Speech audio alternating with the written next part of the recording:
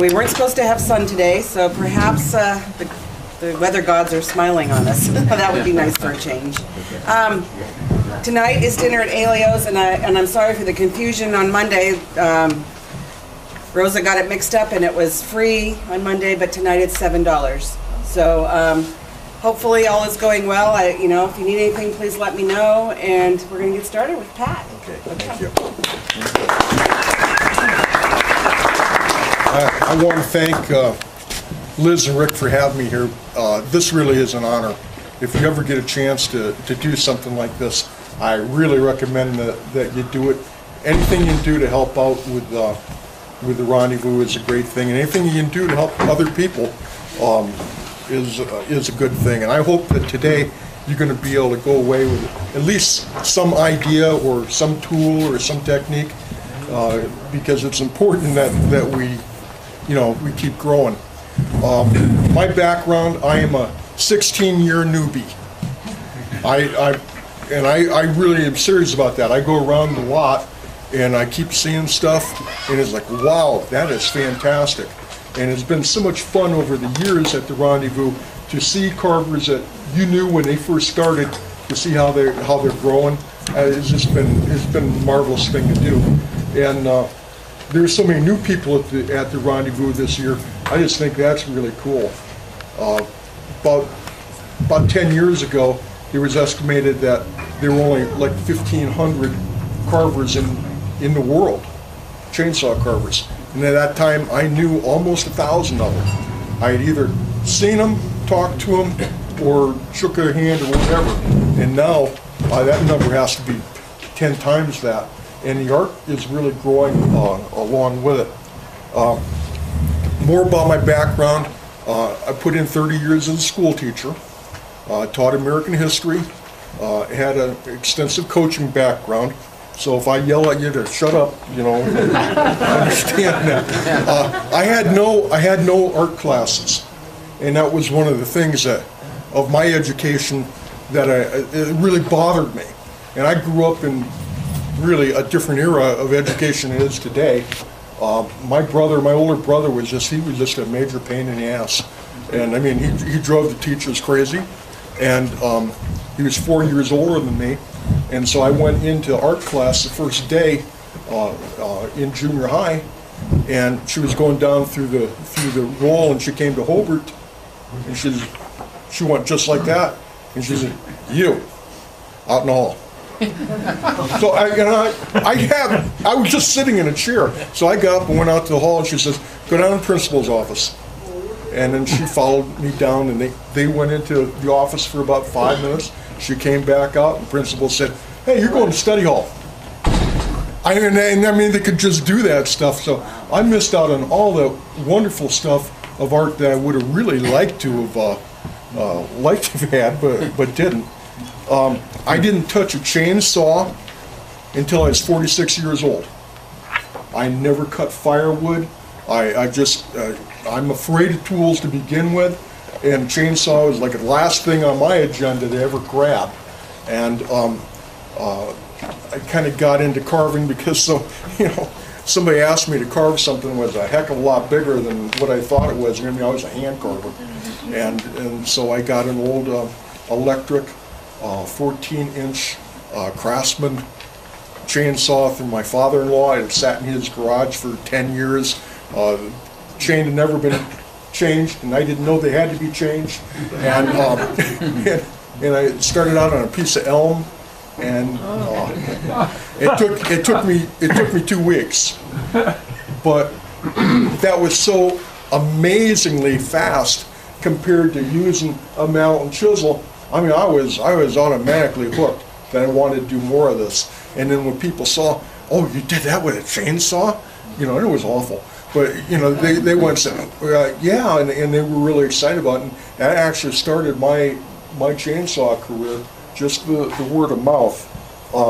I became interested in carving itself when I was 6 years old.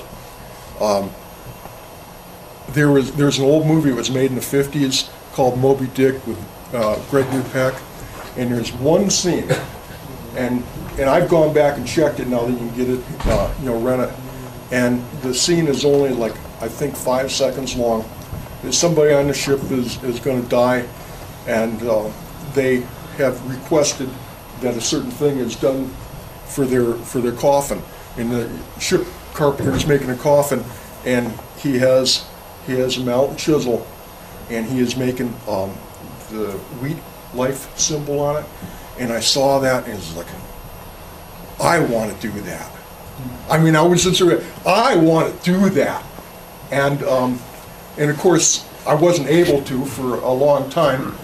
You know, I did get a jackknife and, you know, cut myself many times, and, you know, just because that's how you learn, I guess.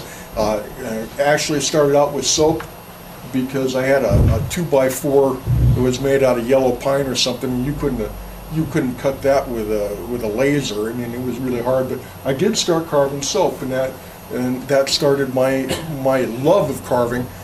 And everybody's stuck in their life rules, you know. I mean, if you're working another job, you'd love to carve more, but you don't have the time. And hand carving was slow. And I would try to carve one thing every year. I'd try to get one thing carved in the summer. And I had done that for years and years and years. And then I got that call from the guy that wanted a Mickey Mouse for his wife, and I said yes before I knew what was going on, because I was a relief carver, flat plane. And I said yes, and he told me, well, I want it 5 feet tall, and the round is like, wow, you know, and that's where I took off for the electric chainsaw. Again, my goals here is that I want you to learn something today, and I'll stop BSing in a while, but I can't stop yet. And it's important that we try to keep growing. I know as a coach, there was always a saying, you're either getting better or you're getting worse. You're never going to stay the same. So if you want to get better, you have to find things that you're interested in and be willing to go out in 2-degree weather and carve. Or if you live in the hot climate, you got to go out when it's 100 and you got to carve. You've got to do something 5 or 6 days a week if you want to get better. And I'll tell you what, if you're a beginning carver, just keep carving. Yes. I've been. Oh, okay, great. If you're a beginner carver, don't get discouraged. Just keep going.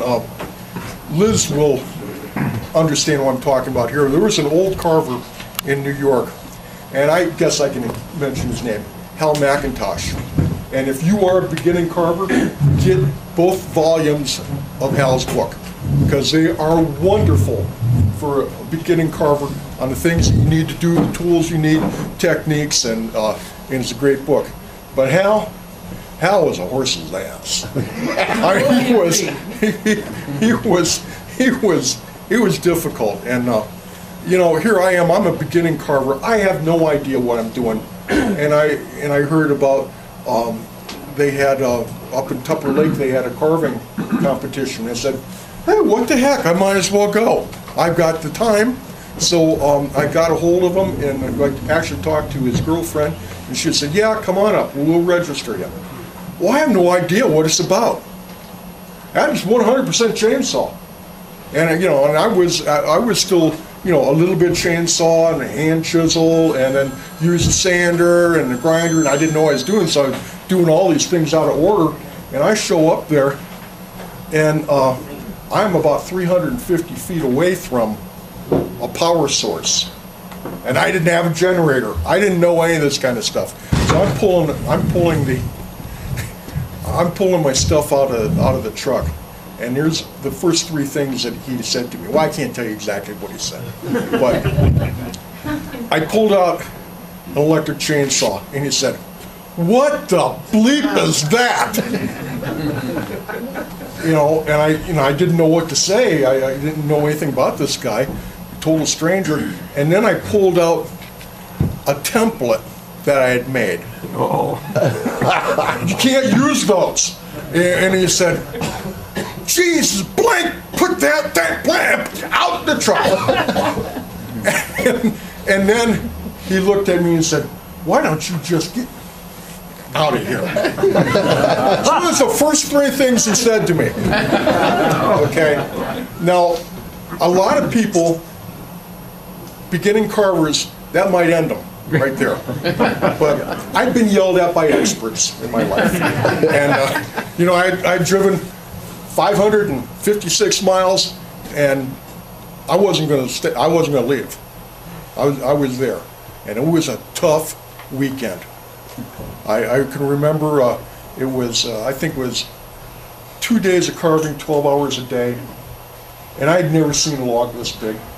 I mean, we don't get them like this anymore. This thing was this wide and was 10 feet tall, and I was like, wow, man, and I was just totally overwhelmed. I can remember I went back to my hotel after the first day, because I was carving maybe 2 hours a week, you know, and I went back to the hotel, and I made a bath, and I had to yell for my wife because my arms fell down in the water and I was starting to drown. I couldn't get my arms up, you know. So it really kicked my butt. But you know what? I learned so much. That was a quantum leap in my development as a carver. I couldn't carve for crap, and still some days I'm still shaky on it. But that I learned. Okay, the tools you have to have, you know, how you have to approach things, you know, just techniques that I would have never learned on my own. You had to get out and face this. And what would it be like if you went to the gym and in walks LeBron James and you guys are just, you know, shooting fall shots together? That'd be pretty cool, wouldn't it? Mm-hmm. Well, from here to Robbie was set up Gary Patterson, 4-time world champion. Fantastic carver. He had the biggest log there. They gave it to him. And I mean, this thing was, it's just gigantic. And he pulls out his scaffold and says, oh, that's how you get to the top of this. and I never knew you were supposed to, you know, bark logs and stuff. I still don't do it all the time. And I'm trying to get some of this off because that's what everybody else is doing. And I look, I've been fighting this thing trying to get the bark off, and I look, and up in the top of this, in 28 minutes, Gary had a full standing wolf at the top of this. And I hadn't even started to saw yet. I'm like, oh man, what have I got myself into? You know? And he made a magnificent carving. It had wolves on it, it had eagles on it, it had an Indian maiden, and it had writing on it and everything. And I was really intimidated by it. I did walk over and I said, geez, this is fantastic. And he says, no, this is actually crap right here. And he had a bear head, and he just cut it off, and he hit the ground, and he said, you want it, you can have it. I still have that in my home. That's one of the few carvings that I actually have in my house. And I mean, he was so good. I said, how do you do something like this? And he said, first off, if you want to carve this whole composite, you have to know how to carve a wolf to start with. And you have to know how to carve an eagle. And you have to know how to carve an Indian, all separately, and then be able to put it together. And I said, where do you get the idea? And he was eating a hot dog. And he had a napkin, had mustard all over it, and he flipped it over and he pulled out a pen and he drew, I mean, in like 50 seconds, he drew a whole composite carving. I said, here, this is how you do it. You've got to have a plan in your head before you start. So, you know, that was an intimidating weekend, and I did learn a lot, but I came away from it, and I was actually having second thoughts about, you know what, this might not be what I want to do. And then I heard about the Rendezvous. I heard about it very late. And I called Liz on the phone because I said to myself, I was never going to be in a situation again where I bring the wrong stuff and get yelled at. So I'm talking to Liz on the phone, and I said, what kind of tools can you use? Can I bring a sander? And can I bring a die grinder? And she said, my husband is an artist. And he uses everything to make his carving.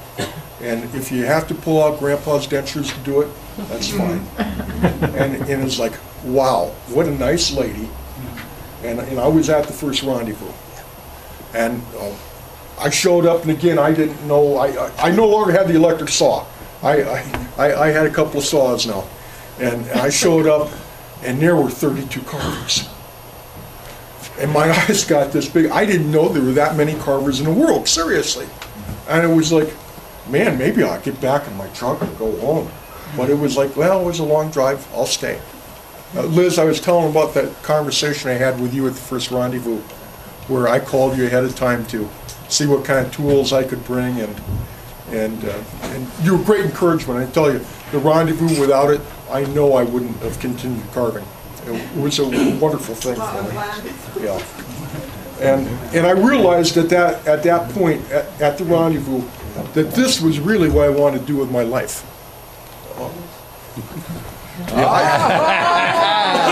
Nice. Your younger brother. I still have the same coat, by the way. Yeah. I just can't fit in it.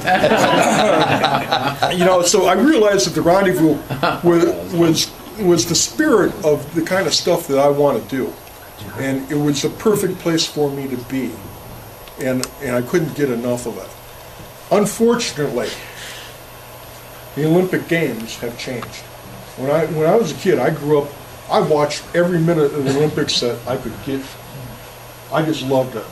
I love the spirit of the Olympics, where it's not so important to win as it is to participate. And we've lost that. The last Olympic Games, I think I watched 4 minutes of it. Because before they were done, I mean, they just crossed the finish line. You were interviewing this guy, and he says, yeah, this will do a lot for my brand. This will really get me a lot more money. And the whole deal, to me, this is the Olympics. We have people from all over the world. We have people from all over the country. We have every background you can imagine. We have people that are high school dropouts. We have people that are PhDs and everything in between. And I know for a lot of you young guys and gals, do not be shy of going up and talking to carvers, because you're going to find out they're going to help you. If you've got a question, I'd say 99% of the people on the lot are going to be open to helping you and giving you advice if you ask for it. And to me, that's the Olympic spirit. We've lost that in a lot of places, and we need to get that back, and thank God for things like the rendezvous. Amen.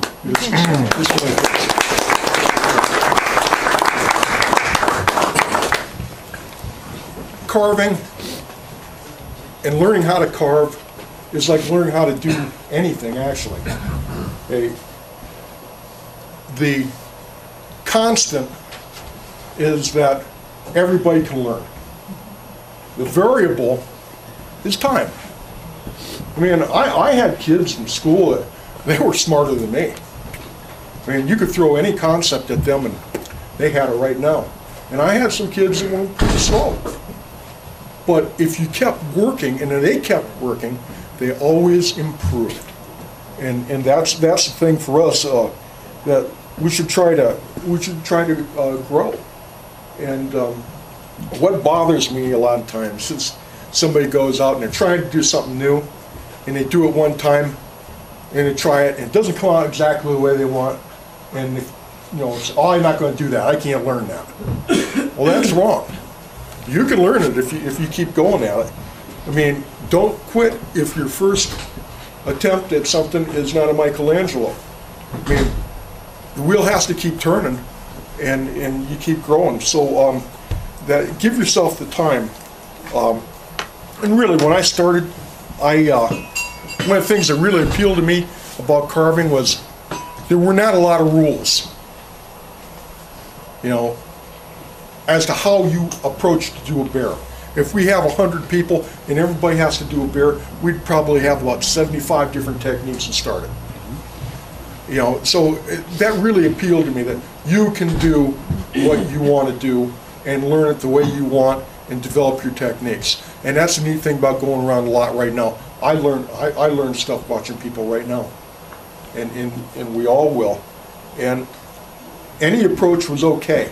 And that appealed to me, that we were free to kind of develop our own style and do what we want. I mean, if you have something that's working for you, stay with it. And if you can learn something else, somebody else's technique, then you jump forward and do that. Carving, when you break it down to its simplest terms, is 50% great concept, a great plan.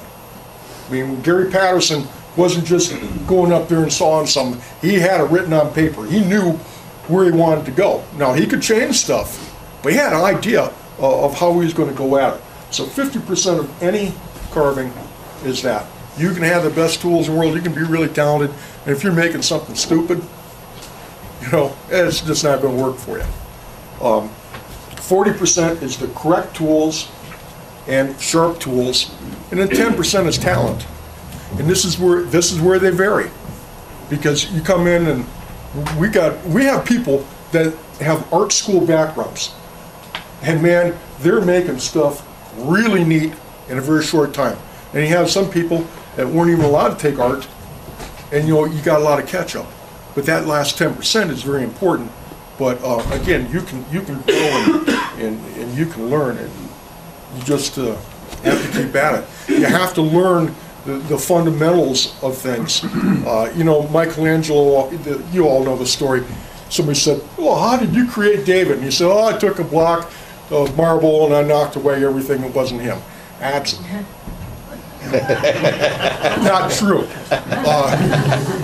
He's not going to take a 10-ton piece of marble that today would cost hundreds of thousands of dollars and start chipping away with it with absolutely no idea what he's going to do. He made models. He used calipers to make sure that when he went from this size to 10 feet tall, that everything was exactly the way he wanted it. I mean, he didn't wing it. There was a plan, and he just knew how to do this. And I think it's important to have a plan with anything. And I'm usually a planner. I don't always plan right, but I usually am a planner. But my sidekick, Lumberjack, some of you probably notice he's not here. His wife is getting operated on, so he's home playing nurse. He talks me out of good things. Okay, we're on it. We're going to a show several hundred miles away, and I'm starting to run low on gas. And as soon as I start to run low on gas, I want to stop. He says, "No, keep going, keep going. We got enough gas. We'll get there." So I listen to him. We run out of gas. So I'm ticked off, and he says, don't worry. And Lumberjack is friend to the Indian and all animals, he's always telling me this crap. And he reaches back in his bag and he pulled out a jar of beads. And I said, what the hell are you doing with that? And he says, just wait. And he took the top off. These bees are flying everywhere. And the queen bee landed on the brim of his hat. And I said, I gotta get out of here. The queen bee went and said, don't have to be afraid. Lumberjack's our friend. Stop your truck, which is always stopped. Go on out, take the gas cap off. I did. Queen bee whistled, all the bees went out, they flew into the gas tank, and all of a sudden, the needle starts going up. And the tank is filled. And I said to the queen bee, how'd that happen? How'd you do that? And she said, BP. You've gotta make your plans and know where you're going to go with stuff, and it's important to take the time to think through what you want to do. Okay, if something's difficult, don't stop trying. I mean, that's the worst thing you can do. 95% of the people in the world that fail at something don't fail because the boss comes up and says, you suck so bad, you can't do this anymore. We cut ourselves out from the herd before that. We go and say, we put these blinders on and say, oh, I can't do that. This guy's so much better than I. This lady can do this. I got to quit. We quit on ourselves. So the big thing is don't quit on yourself. Get out there, keep trying, and if it's a difficult technique, just keep working at it. Don't be afraid to lose. There is no loss. Ed, can you bring up the Chip Chat magazine? Just you just have to keep hammering away at stuff. This was last month's Chip Chats. That's the bearer that they had. That's what they chose to put on the front cover. Now I am not knocking that carver because the day he carved that, that's the very best thing that he could do.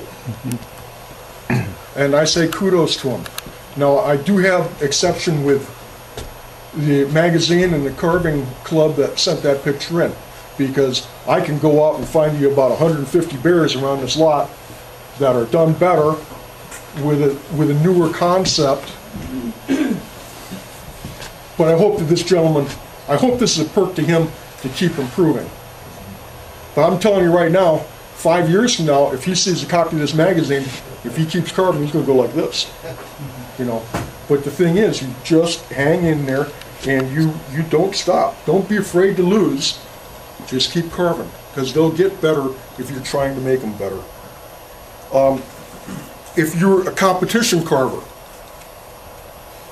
big hint, and I didn't know this. I mean, I had to learn this by trial and error. Competition carvers that do really well, they're usually carving at home 2 or 3 times before they go to the competition. And they'll probably do them on a smaller scale, so they can do them quickly, but they go there and they know the cuts that they want to make. They've worked at this, they trained themselves to do it. And I didn't realize that. I imagine everybody in the room knows Denny Beach. He's one of the great carvers. And Don Winter is a good friend of mine, and he's very much into the carving scene. He runs the Addison show. He's an older gentleman now, so he doesn't carve much because it's tough for him. But Denny stops at his place quite often when Denny's traveling around the country. And I went into Don's shop, and I saw this cool carving of, like 5 monkeys climbing up a tree, and it had all been like, tendoned together. And I said, "Hey, that's Denny's. He won the Schnecksville show with that." And Don said, "He didn't win with that. That was the 3rd one that he practiced." So when he went to the show, he won because he knew exactly what he was going to do. I mean, everybody had a log this size. He ends up with a carving that's 10 feet tall. Talk about impressive, yes, but he didn't just pull it out of his back pocket.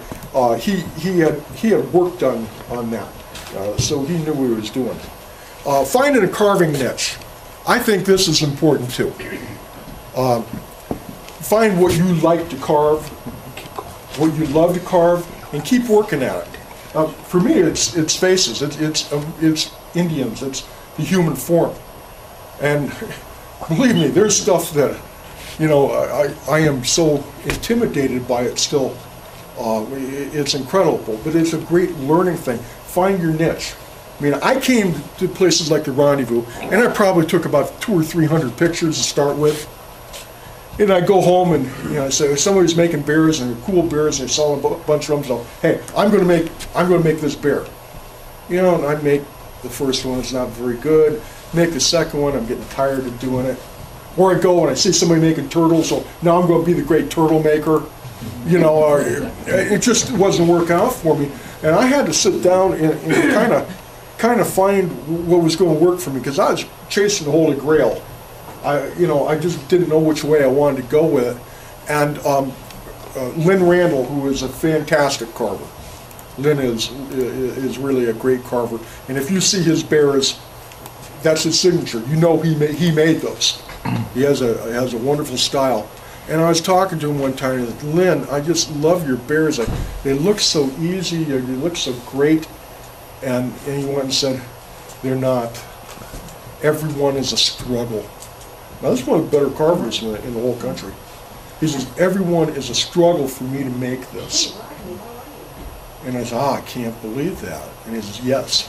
And then he told me the thing was really important. He said, "Sit down and figure out what you really want to carve, and carve nothing but that until you have it down.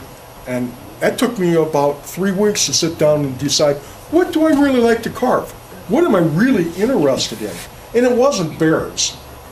I knew that I could carve bears for the rest of my life, and I'd never carve one as inventive or as pretty or as beautiful as some of these other guys. I could never be there. When I found my niche, really kind of through American history that I taught for years, I was really interested in Indians, fascinated by them. And so I said, that's what I'm going to carve. It cost me a ton of money because I quit making bears. If you got to make your gas money, make bears. The worst bear in the lot's going to sell. I know that man sold that bear. They probably sold it for a lot of money since it went on the front of that magazine. Pat, Ed's sitting back there, Oh my God. The guy's going to come over and kick my butt right in front of me. But no, if you're sitting back there, believe me, I'm not knocking your work. But Lynn said, find what you're interested in, and for me, it was Indians, and that made a huge difference. But it cost me money because I had to stop making other things, and anytime I had free time, it had to be an Indian. Every show I went to, I just said, it doesn't matter what kind of wood I get, what kind of log I get, where I'm at, I'm going to try to make an Indian. And I've made countless ones now. I couldn't tell you how many I've made, and I'm still not right where I want to be with it. But you got to find your niche. Now, for some of us, that niche may be it may be carving small things, it may be carving intermediate things, freestanding. Some are tree jobs. Some people do just fairs. Or a combination of everything. They're traveling all the time. Some people hardly ever leave their shop. But you got to find your niche, where you're comfortable at, and where you can make your money. And for me, it was doing the human form. I decided also to grab that, and run with it because a lot of people were afraid to do it. I mean, it's kind of intimidating because I can make a bear. I can kind of make a bear. And it's not very realistic, but it can be pleasing to look at. I have never seen a bear. I've never seen a live bear. I hope I never do. So if my snout is a little wrong or something like that, it's passable. And we don't see them up close and personal either. But everybody sees faces. Well, when I was a teacher, I didn't see faces. I saw a lot of heads. But and you may not be able to, as a viewer of human form, you might not be able to say what should be changed, but you do know if it's wrong. And so it takes a lot of work to try to get them the way you want. And for me, the niche was doing Indians, and when we do tree jobs, trying to talk them into some human form. Now, I've teamed up with Lumberjack, and we do a lot of tree jobs. And it works out great because I'm pretty good at blocking out, and he's really good at animals, and I'm good at better at the Indians. So we can put the collage poles together, and they come out pretty good. And that's kind of a niche that we fell into. Just a little bit about tree carving. You almost invariably have to be on a scaffold, unless you can stand, jump 8 feet, make a quick cut. You can't do that. So you got to be on a scaffold, and that can be dangerous. So you have to try to be safe with that. But you can't just carve the carving and then get down, because it will not look good. Could you go to the shadow picture with Lincoln? It's very important that you get down about every 20 minutes and look at what you're carving. Because when I'm carving it, and I'm right here at face level, yeah, that'll all look good. But when it's up in the air, and I'm looking at it, it'll be completely different. I'd like to just show you this. You can't really see it too well from the pictures, but this is the Lincoln Memorial. And this is the way it's supposed to be lit, from the lights above down. One day, they screwed up, and they had the President of the United States and the Vice President and their wives, and they had the shadowing going from the bottom up, and it completely makes it look different. It's a startled look. And I wish you could see a good picture of this one that's clear, because Lincoln's like, you know, like that. So you have to, if you're going to tree jobs, and especially with human forms, you're going to have to get down and take a look at them. And another little tip on that is, you know, the regular size human face from here to here is about 9 inches and about 6 inches wide. If you're going to make a carving that is 7 to 8 or more feet in the air, it is important that you take your face and make it at least one size bigger, because when you're standing on the ground, the face will look too small for the rest of the body. And if you would, you know, if you see David, that sucker's 10 feet tall, and that is a principle that he used, and I'm sure that Richard knows about that, because Richard Hamlin does a lot of classical carvings. And you know, the face is actually, head is actually a little bit big for the rest of the body, but because it's up in the air like that, then it comes out and it looks really the way it should. So your focus. Develop your focus, what you want to carve, find out what it is, and work hard at it. You know, and it doesn't matter what it is. Todd carves chickens. Now that's not a conventional thing that you would carve. I mean, everybody starts with a bear, but he carves so many and carves them so well, they're not sitting around. People are buying them. And he, you know, I'm sure he recognized, you know, he's got a niche there, because a lot of ladies collect chickens. A lot of people collect pigs. A lot of people collect ducks or whatever, you know. So find your niche and what's going to work for you. And for me, it was all difficult. The focus was difficult because my knowledge was a mile wide and inch deep. You know, I mean, I knew a little bit about a whole bunch of stuff, but not very much about anything. And I think, you know, you want to try to get that so you're right where you should be. Okay, speed with carving. Forget it. Throw it out.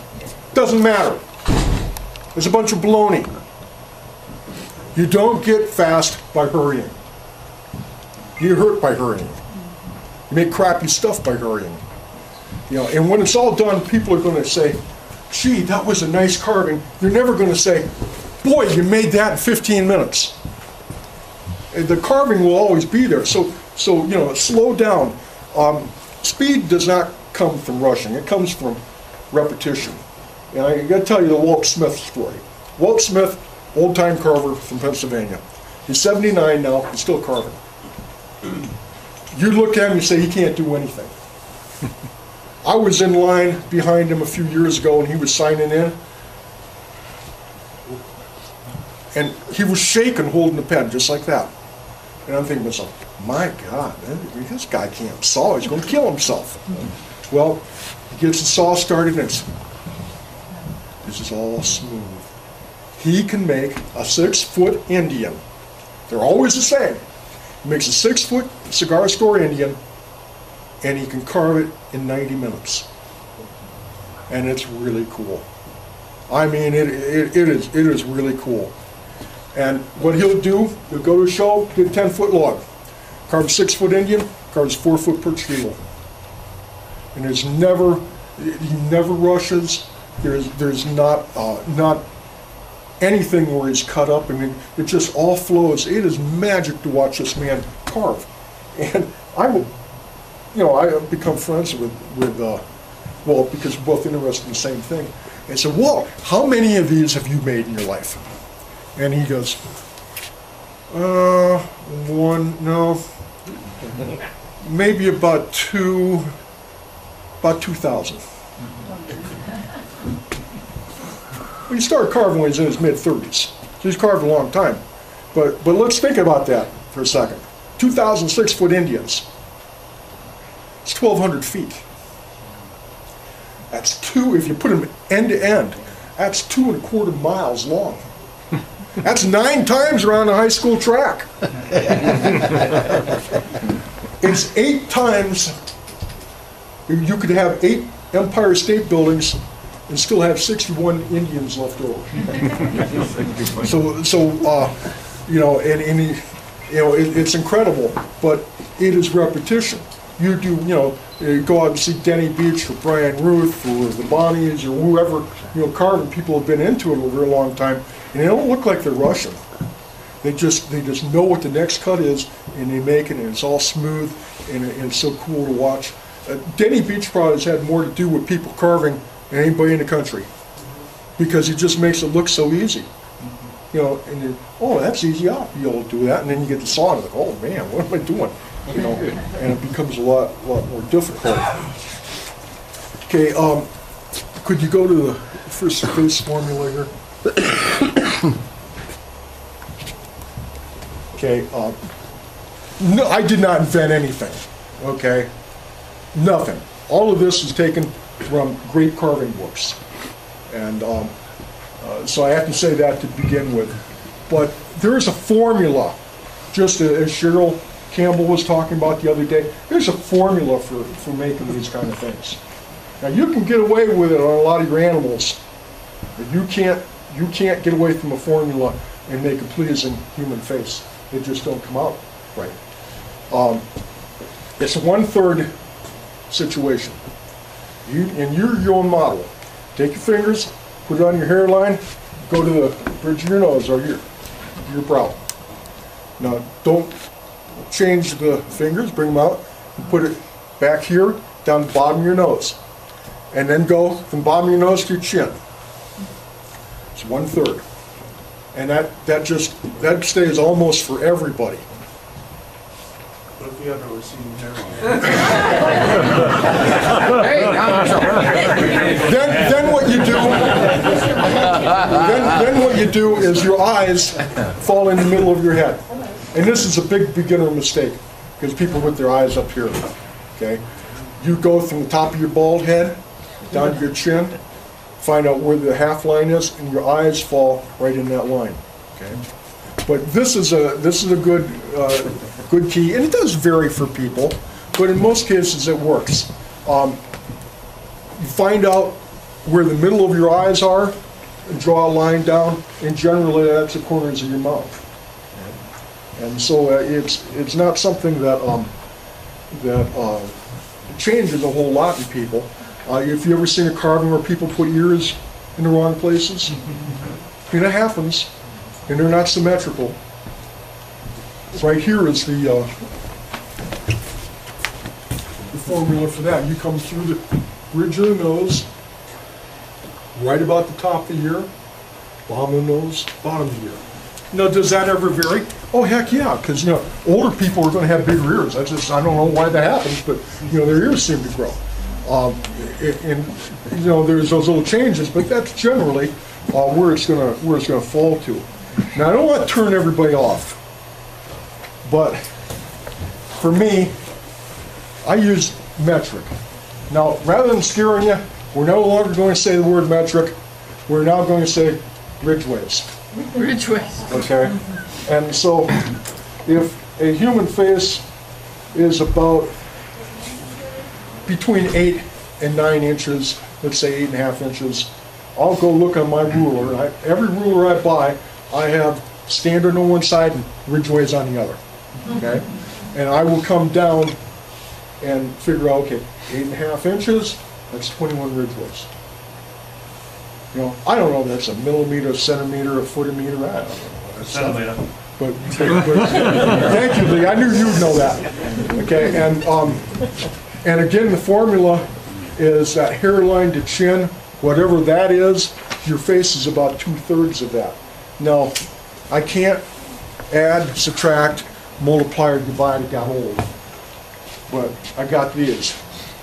And when I want to figure out things, like let's say that this is 21 ridgeways from here to here, I put it in here and I divide that, into 2/3. And voila, that comes out to 14 ridgeways. And that's how I figure stuff. And if you want to, yeah. Stay right there. Oh, okay. I don't want Can't to go back and forth with the I camera. don't want to stay there. I don't. Okay, give me a chair and I'll stay. Sorry. But I think it's important that you do follow those things. Now, if you're making caricatures, all bets are off. You know, like you're making wood spirit caricatures, it's great. Yeah, huge noses, big eyes. You know, you have the faces turned. That's fine. But if you're going to go for realistic, I think you have to stay onto these rules. Another thing, go to the next picture, would you? Another thing that shows the kind of the relationship with the ears and the chin and everything. I think it's important, and don't turn me off here. I think it's important that you learn how to carve with both hands. Carve right-handed and left-handed. How many of us in here have a sore arm? Come on. Yeah, okay. It's overuse. Now, if you develop using your left hand, it'll cut down a lot of that. And you say, oh, I can't do that. Well, yeah, you can. It just goes back to trying to learn a difficult technique. I can remember when I was a kid and I was playing on a basketball team, just starting out, and coach said, well, you come to this side, you got to make a left-handed layup. Well, I can't dribble the ball with my left hand, can't do it with my right. Trying to do that, and then you got to go off this foot and throw the ball up, to the backboard, and so you can learn it, because I know that a lot of people in here did play basketball, and learned how to do that. Shoot with both hands on layups. Now, my coach taught me a word, a new vocabulary word. He said, "You, sir, are totally ambidextrous." That means you can use either hand. Then he finished up by saying, "You can't shoot with either hand. You can't dribble with either hand. You're terrible." So learn how to do things with both hands. And for me, it was an easy transition to make, because I never cut firewood. I had never used a saw for any other purpose other than carving. And if we start out, here's my saw today. If we start out and you're carving with the right hand, this is your foot stamps. Now, if you're going to use your left hand for part of your carving, you change hands and you change your feet position. And what I would do, because I am right-handed, so when I'm carving one side of a carving, I'm carving with my right hand. I always start with that hand, and then you got that muscle memory, and I can just flip it over the other way. Especially like when you're blocking stuff out, and you don't have to be, exactly accurate on it. Put that saw in the left hand, change your foot stance, and cut. I'll tell you what, when you're blocking out and using the big saws, that's where your arms get tired, and stress gets in there. So try to do that, and especially with faces where you want to try to get symmetry. I think it's important that we do that. Can you flip to the next picture?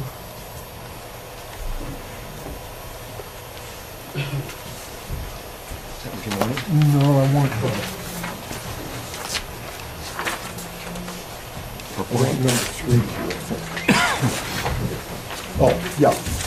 Okay, just quickly, if you're going to do faces have ears. And you might be able to hide them and get away with, if you're doing an Indian, put it into an Indian bust or old man, cover it up with hair so you don't have to do it. But sometime you're going to have to do ears. And I took a wood hand carving class in Austria at Geisler Marauder School. Fantastic experience. And one of the first things that they did is they brought out a model. This model is 600 years old. It's got caliper marks in it all over, and then they hand you a little block of wood and chisels, and it said, "Carve this." And so I'm an American. I don't mark out anything. I just look at that and I start carving away, and they call 999. They're all going crazy on me because I wasn't using the calipers. So you find out what an ear looks like. This really varies. but it generally has a Y in it. And you got a hole. And you got a little knobby here. Get it in the right position, draw those things in, start to carve it. It'll make your ears much more realistic. And if you get them so that they're symmetrical, you know, you will hit okay. Could you go to the next one here? Okay, common mistakes. Make the eyes too close together. The noses are too long or too short. The mouth is too far removed from the eyes. The chin's too big. You know, it's a whole list of things that you can do. Now,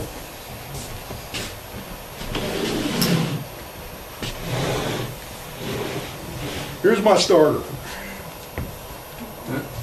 I would never dream of going down the lot and knocking somebody out on something. Never. I mean, that's sacrilege. So I made this. I'm really proud of it. I made it in 4 minutes and 45 seconds. Doesn't look very good though, does it? There's no symmetry. Nose is hanging off the face. One eye up, one eye down. Didn't make an eye, just made a hole and then another hole. That's not what an eye is. You know, and here's, if you can see, well, everybody see this, the nose is hanging off the face 100%. Your nose does not hang off your face. If you put a pencil up along your nose, like this part is actually back here behind the mouth mound, and then the tip sticks out. Okay, and that ain't what this is. And this is a totally crappy carving, but it was. You know, I copied it from one of my earlier ones. Okay, the hair just made flats, and that's not what you want. It doesn't look realistic. It looks odd. You might not know much about faces, but you look at this one and you say, that's not very good. But you can change it. There are other things that you can do to make them better. This really odd looking thing here is the eye chart. From here to here is basically about 5 eyes wide.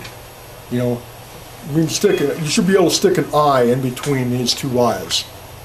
And that's just rule of thumb to try to get your symmetrical situation for you. And there are all kinds of things here. I mean, you go from the outside of the eye down to the bottom of the lip, and that forms a triangle. You know, Cheryl did a great job on that yesterday, if you saw that. But the same concept here. You just have to find out where it falls in at. Could you go to the head proportions? Cheryl also talked about this with animals, but it's very true with humans. Now, one of the great debates between artists is, you know, head height of a person. And they say, okay, it's 7.5. No, it's 7. No, it's 8. I go with 8 because if I make things look a little taller, it looks a little bit better. But this weird looking thing here is you can count how many heads high this is. So you use your calculator, you figure out how big you want that face to be, and now you know how big to make the whole body lengthwise, how wide it is, how long the arms are. You can use this to find out where the belly button falls in, and it's a nice little tool. But again, I certainly did not invent this. This is something that was made a long time ago. Could you go to the next one? Now this is the formula that I use, you know, for making an Indian. This is a typical Indian. Now, the customer never says to me, I want a carving that's 183 centimeters. They don't do that. It's I want it 6 feet, I want 5 feet, I want 10 feet. So I don't know what that is, but I get out my ruler and I find out how many feet it is, and then I look across and see how many ridgeways that is. I measure my model, and I like to use calipers. It's bottom, base, top. I use my calipers and I lay that down on the table, and I come here. How many ridgeways have I got? Okay? And I take that number and I divide that into the height of the actual carving. And I think I put it on here. Here's the model. My model is 17 and a half ridgeways. My carving is going to be 183. I do the math, that comes out to 10.5, 10.45. You can round that off, and you'll be pretty close. And so after I have determined that, then I can go to my model and say, okay, where's the chin at? Where's the top of the head dress? And then I measure that, multiply it by my magic number, and go and find that on my carving. And I don't do that for every single little thing, but I certainly do it for what I call the landmarks. Top of the head, chin is a landmark. Where the shoulders fall, I got to have that. Where my elbows fall, or my hand, belly button, crotch. And if you can get those landmarks in where that falls at, then your carving is going to be a little closer to what it should be. Can you go to this one? There are variations in faces. It's marvelous when you look at faces. We're all different. I mean, we got people in here, bone tight, 100% great shape. You got guys like me, you got to search for a bone in there. My older brother has the most amazing face now. He just retired. He's worked his whole life. He's worked hard. He's got these gigantic bags under his eyes, and there's lines under the bags, and there's big creases in his forehead, and I mean, his face is so interesting now. He's ugly too, but he's got these great marks in there, and when you add those things to a carving, it really gives you a lot of character. And faces change in shapes. Let's say you got to do a Buddha. Well, you might be consistent here, where you want to make the face wider because you want that round face. Let's say you're going to do somebody who's got the so-called horse face. Well, this will be the same. You'll make it a little more narrow. You have to play around with that aspect, but in the end, it all works for you pretty well. Okay. Let's see where I'm at here. I guess by using this system, you can avoid the WAG system. W-A-G. Wild ass guess. Because that's what I did for a long time, and man, it just didn't come out. And unfortunately, because they do a lot of tree jobs, there's proof that I screwed up. I drive by some places, I actually go like that, and you want to get better at it, you're going to have to work and realize you're going to make a few mistakes. Okay, so we talk about transposing. Use a lot of models. Use a lot of pictures. It's not cheating, folks. Jeff Samandowski's not here today. You watch Jeff carve. He's one of the great ones. And he'll put up a 4x8 sheet of ply. Just have pictures smothered all over it. And he doesn't care one little bit that you look at that and say, oh, you're cheating. He doesn't care. Because what he cares about is having a finished up, wonderful carving. Thank you. So it's not cheating to use pictures and use models. I have actually seen some top-notch carvers that have gone and cut out a picture of what they're going to carve, and they tape it on the head of their saw, and they look at it as they go. I actually saw one guy, real good carver. He took his smartphone, brought the pictures up, and he put it over in the log. I mean, he had sawdust all over, but yeah, it's next to long. Yeah. So I've seen people do all that stuff, and I think it's really important that you're not afraid to do something like that. Okay, real quick, safety. If you lose your eyes, they don't grow back.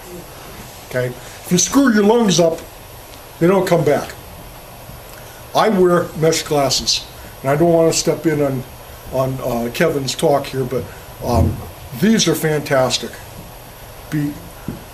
I tried to wear a respirator for a long time, and I always end up ripping them off because I was wearing conventional safety glasses, and they fogged up on me. You know, you go out today and it's cold, you breathe, your glasses are going to fog. This is mesh, they don't fog. Where can you get it? What's that? Where can you get this? I got these from Bailey Catalog, the logging supply company. But, you know, if you find a U.S. American Safety, they handle these too. And when you first put them on, it's a little bit like wearing sunglasses. And you say, oh man, that mesh is kind of weird. But if you wear them for 5 minutes and carve, they don't bother you anymore. I use this type of respirator. It has a little breathing tube here. And this has been great for me. I wish I'd have found this 10 years ago, and I would have less breathing problems than I do today. So I started out with that. Of course, we're wearing ear protection. You must do that. Okay, my set of faces here, I use 2 saws for this. I used a 14-inch tuning on a 250 steel, and I used a 10-inch carving bar on a 170 steel. So, you know, you don't have to have a gazillion saws to do the smaller stuff, but that did help me. Other things I use, everybody uses these. Does everybody use this though? You take that off and you're in trouble. Now, this is a tough tool. You can get hurt with this even when you're doing what you're supposed to do. I was in an ice house, real tight quarters. You know, it was summertime, but I had to have my jacket on. I'm in, you know, sanding this ice, and somehow I leaned, and this went into my coat. And it caught in my coat, and it came around, hit me in the face, and it hit me in the face again. It hit me a 3rd time. 4th time I fell, and I pulled it out of the wall.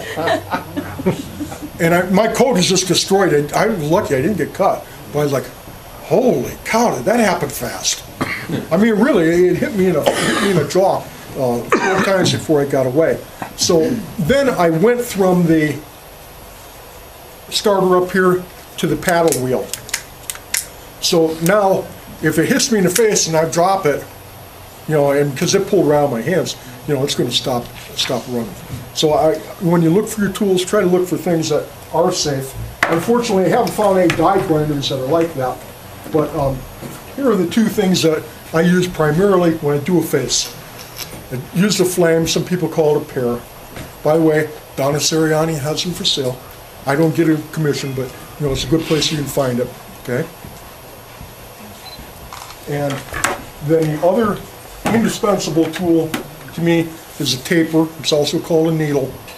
And when I do a face, I have to have those 2 things. I can only take it just so far with a saw. You know, step 1 through 7 here, that's 100% chainsaw. But to finish it out and make it look a little bit better, more human, I have to use this. Unless I'm doing a face that's 12 feet tall, you know, and this wide, you know, you could do that with a saw, but you don't get that very often. And then another little trick I found is a nylon flap wheel. And I really like these. I get them in you know, Home Depot and Harbor Freight and places like that. And they polish your wood.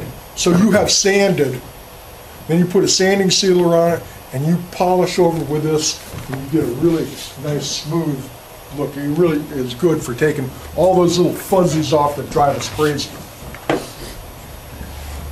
Already showed you this, showed you this, showed you this.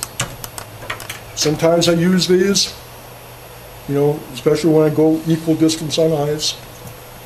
And I can't do anything without my trusty level. Now I have a lot of carvers give me a lot of crap about this.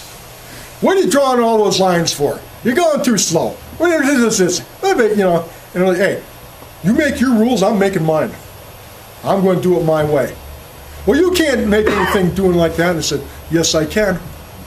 And to prove it, I made this in a 1-hour quick carve, had 5 minutes left over. And I didn't have to hurry. I don't hurry when I do a quick carve.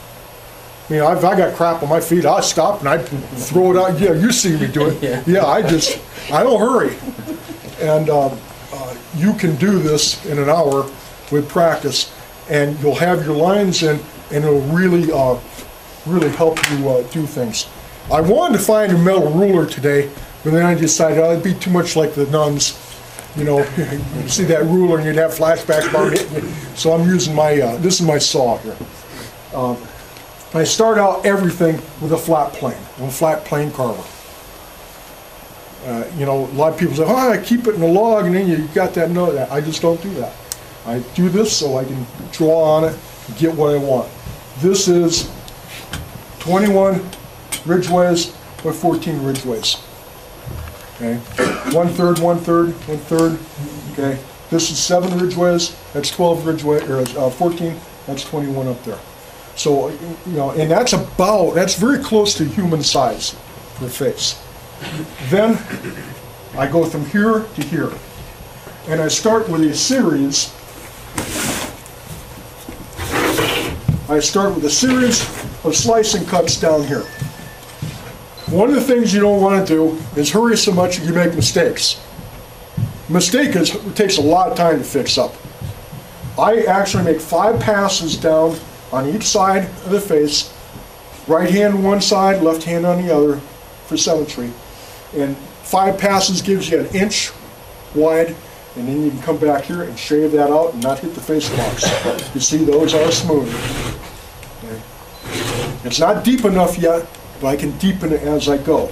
And now I come up and I do a slicing cut from the brow line to about the hairline. You can change this around the angle of it a little bit depending on what type of face you're shooting for. And then I come in here, do the same thing, 5 slices through there. Well, sorry, then I make 5 slices up here. And now the tricky part, I've got to come across with my saw and come down and meet that and drop that little block off. And then I end up with this. I've cut these lines away. I want to put in new lines. I put in a new center line, and then these could be any distance, here, here, and here, as long as they're equal distance on both sides. So I just take this and draw those in. I never use magic marker. This is just for the talk today. Magic marker is going to go into the wood and stain it. So I use a carpenter pencil and try to do things that way. Now, from this one to this one, I am going to make a shaving cut down the side. Okay, this is real important.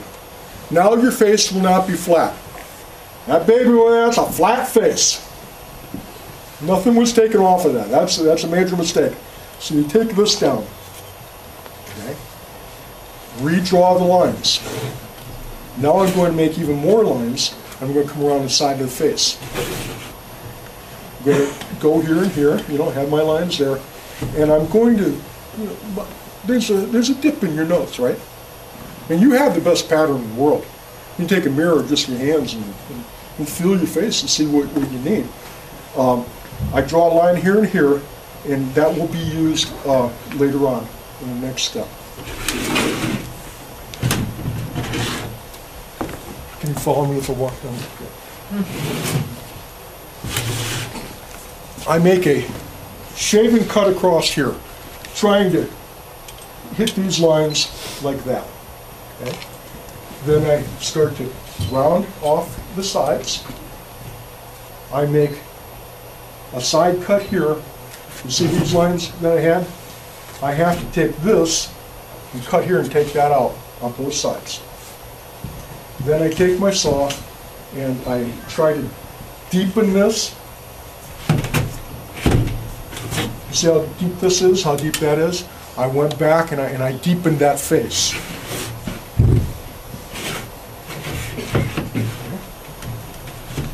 Now I shaved this down because the jaw of any mammal, be it a human, a bear, a gorilla, whatever, is smaller here than it is up here. You know, you go out on a lot and you see a lot of bears where they got, you know, that big jaw there. Some lady will say, hey, that's cute, or some guy say, hey, I gotta have that for my cabin, and they'll buy it, but it's not right, because we all have that drop. Okay. Then I make a cut in here, and make a little slice off there.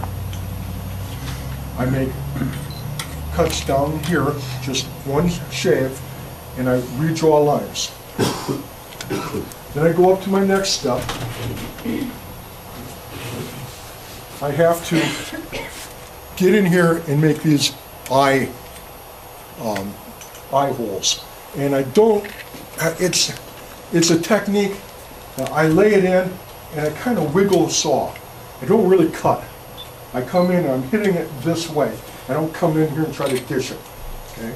I come up here, take that down that way. And you can see it's starting to take some shape. Then I make a reference line on the nose, and I determine first, okay, does that look about right? And I draw a line from here to here. And then I'll use this line over here. So this should be equal to that.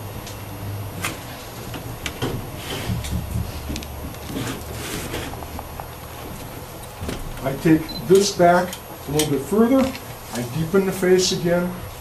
And don't forget the throat, neck. You know, if your thing is going to have ears, you got to have ears. It's got to have a neck. Okay?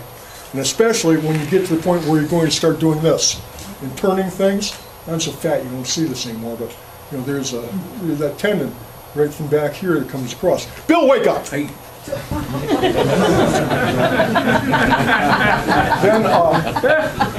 I make this slicing cut. I should have stayed out of the moonshine last night. Yeah, you should have.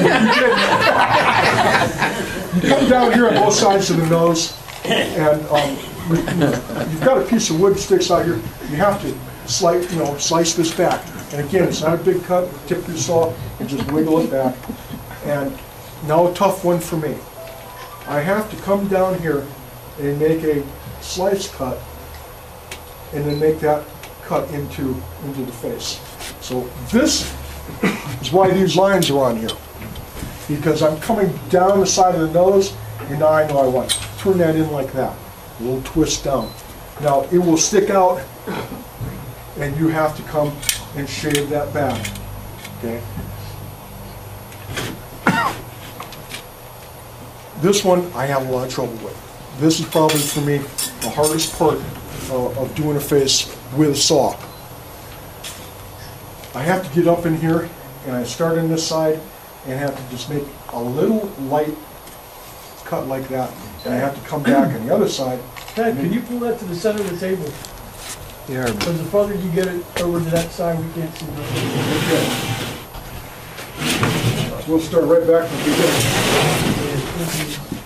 This is a tough cut for me, but once you get that in, then you can kind of slice down here, and you're creating a mouth mound. Real important. If you don't have a mouth mound, all game is off. You got to have that. And then the last tough mouth thing, you have to do it with finesse, and you do it just one pull. You have to go in the middle and make a little pull. And then I go over the other side and make a little pull. And if you sneeze, you mess it up. You know, I mean, really, it's kind of a toughie. But you get to this point, okay?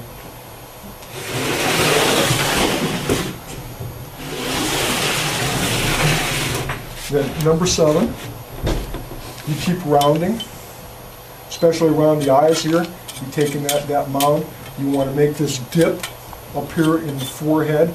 You want to make sure you have a mound in the face. And now you want to plunge with your saw here and start to create a mound. Biggest mistake people make with eyes is that they don't create mounds. The eye they make is flat. That thing's flat. You just cut right there. It's no deeper here than it is here. It should be deep here and rounded in the middle. There's words for that. It's concave and convex, but I'm not smart enough to remember which one it is, so I'm not going to say it. But you get to that point, and here's 100% chainsaw. I've also decided, next step over there, back step, I decided, okay, I'm going to put in a hairline here. And I didn't go real deep because I've got a face on the other side. I didn't have the wood. Now let's say I'm carving and it comes out like that, and I know it's wrong. What do?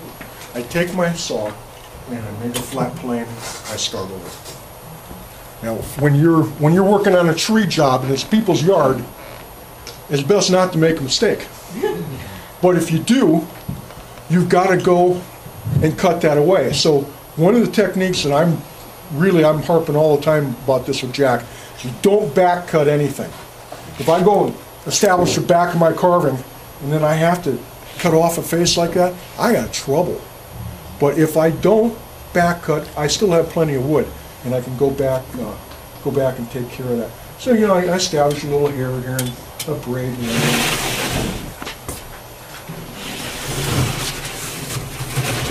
Now I come to this one and I do a light sanding.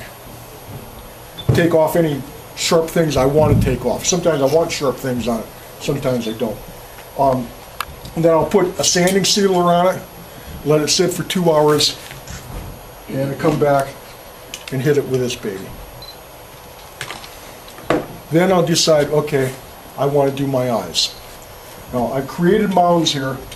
This is wrong. These mounds should be way, way deeper. This is too flat for my liking, but you make mistakes, right? But I want to have a nice mound here. Then I create the upper eyelid. Then I start to push that mound back inside that lid. Then I create a bottom eyelid. And I have an eyeball. Are you using the bits, the burr bits? Yes, I'm using this and this now. I'm sorry, I should do that. I come in here and I round these here, and then come in with this and create this eyeball and try to get this down. Major mistake. I got one right, I got one wrong in this. Your eye actually slants back into your head like this. If you have your eyeball sticking out like that, like the bottom of the eye sticks out more than the top, it'll look wrong. I can't tell you why, but it does. So you got to get the eye angle to angle back in. And if you do that, it'll come out, I think, a little more pleasing for you. And I get this and trim around in there and all that kind of good stuff. Don't forget these two important things. When you're working on your nose, you have to have nares and nose holes. Sometimes guys forget to put them in. And you've got to put this little baby in right here. That's God's secret. When every child is born, God grabs him and tells him the secret to life. And then he goes like this. So you're born and you can't remember it. And then you search for that the rest of your life. But don't forget to put that in. Okay? You may want to deepen this. Mistakes that major mistake I have on this one. Can you get this, Jerry? Yep. This nose is right here is too flat. It's not off the face enough. Now you say to yourself, my nose is not right. Okay, stop working on the nose. Stop it. The nose is okay shape-wise, it just isn't in the right position. So to make this better, I will pull this cheek back on both sides. Does that make sense? Mm-hmm. Okay. Yeah, you do that, and then your nose will be more prominent because this is a little flat right here. Okay.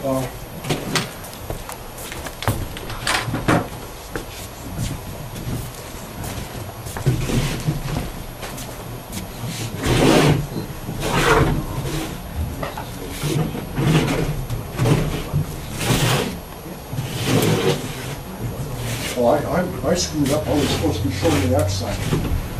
I'm sorry. Kids wouldn't let me get away with that. He's sleeping.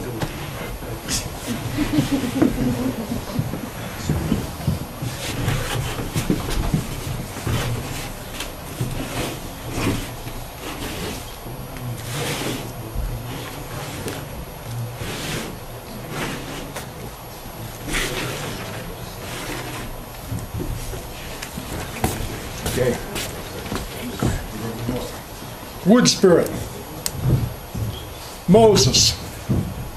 Jesus. Santa Claus. By making little changes on this, you kind of got that with this face. I started with a flat plane, just like I've started everything. Okay. One big important thing I have to remember is under the nose, and that's where the nose falls, I need to draw a couple lines so I know I'm going to have mustache and beard hanging down. Okay. So I get that, and now I go back and I make my cuts here to take that off, but when I get to the nose area, I have to angle out so I'm not cutting that beard off. Okay. Now, I go to this one. And I decided I want to kick the beard the other way. So I just brought the beard over here. Keep drawing my mustache in. All of the steps that we had before are basically the same. You know, I'm making a box, I'm rounding the box, I'm redrawing my lines in after I've cut them off, and you know, it's very, very the same. And I got to here and I said, heck, I don't want my beard that way, I want the beard the other way. It's yours to make however you want it to make. And then I went to the next step and said, I don't like that beard over here, I'm going to make it this way. Okay? So, you know, you can change things around as you go. All the concepts are still the same on how to create the face. Then you go to here and you deepen the face box and you start to make your beard and mustache. Another major mistake that we make is this right here. Here's my hair. It's just a mass, and I just put lines down it. If you want your carving to look funky, do it. It's just not the way that it will come out well for you. You want to create masses. Here's one, here's one, here's one. Back here is one. You create masses and then submasses. And after you get that, so it looks about the way you want it, then you come in and you put in your hair.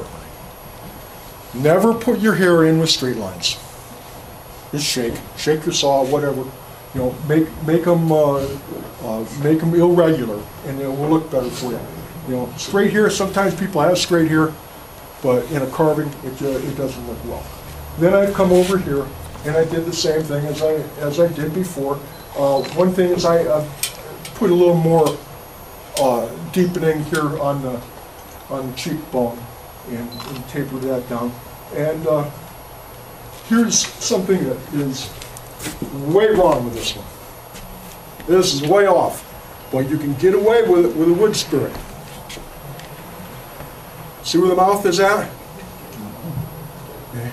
1/3, 1/3, 1/3. I'm too low with this. But since it's hidden in a beard, it looks okay. If he didn't have, well, thank you. If he didn't have a beard on, that would look wrong, unless he was doing this. You know, if you have to, make the screaming man, then your chin is going to drop down because your mouth is opened up. So you have to have a little plan on doing those things before you start carving, because once you've made certain cuts, you committed yourself. The only thing you got left is cut it off and start again. And again, this nose too flat. I could have taken more material away from here, and it would have made my nose pop out. And this is something it was hard for me to learn this. I'd look at something and say, man, that's not right, and I'd keep in messing with the eye. It wasn't the eye that was wrong. I hadn't taken this material away from the side. I didn't round that enough. Or, I made my nose too flat, and it only appears flat because these are too pronounced. And again, if you're doing caricatures, it doesn't matter. I mean, you get away with it, you know, because it's a whole different thing. But try and do more realistic now. You got to go this way. Questions? Anybody need to get woke up? Thank you. That's it.